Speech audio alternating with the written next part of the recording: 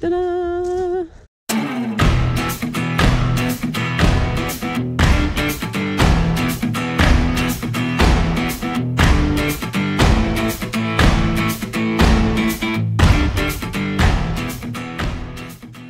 Good morning.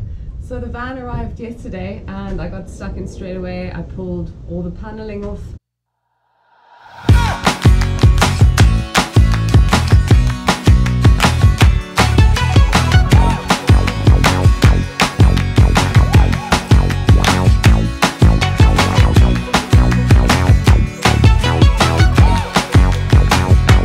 Straight away, the plans I've already changed. I was planning to put the ladder on and to put a reversing camera in, but I've already discovered loads of holes in the bottom of the van. So first of all, I'm going to have to drill all the holes out, grind away all the rust, treat the rust, close up the holes, and then I'll move on to the next step. So that's going to be the plan for today. So the first thing I discovered yesterday were a few rusty holes over there.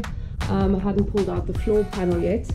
And then as soon as I did that, I saw loads of holes. Here's a massive one. Just gonna get all those cleaned up and yeah, make sure that we don't end up with loads of rust problems.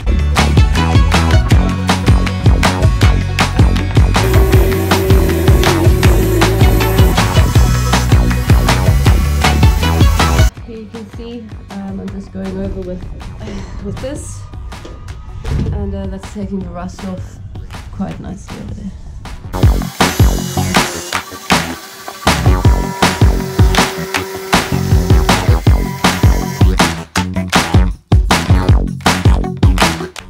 So I'm almost done drilling.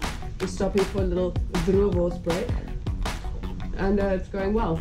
There's a lot of holes. There's going to be like 30 holes, which is not ideal, but I think we'll sort them out.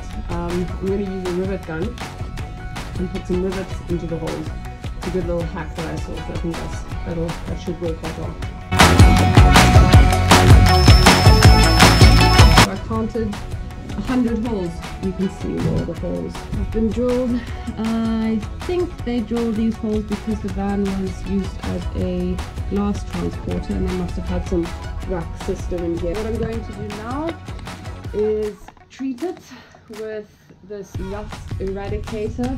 We use something similar on the boat. It's like a converter, so any rust that's still left is just going to convert that so it doesn't rust anymore.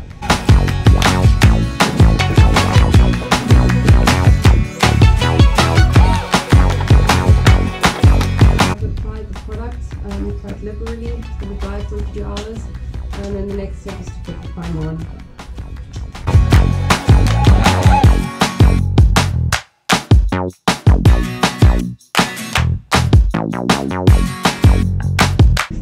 Right, so that's one coat of primer over all the exposed metal. Tomorrow I'm going to do a second coat and also apply the bits that are still rust converting now. So hopefully tomorrow will be the last bit of primer.